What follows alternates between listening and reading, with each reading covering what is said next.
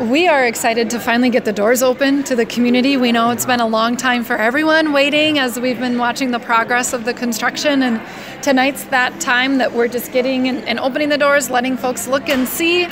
We're done with majority of the work.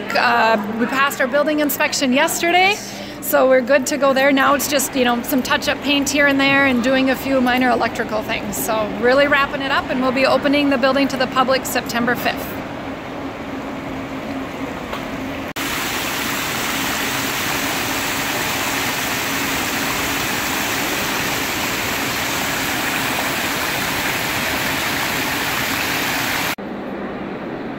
It really is exciting. There are a lot of folks have been involved in this. It's 8 years of planning, I guess now, but 7 years of planning prior to the building phase. And seeing it come to fruition is just really an amazing process to be involved from the very inception. And I've seen that letter that Superintendent Toso sent out to interested parties and saying, hey, we need this.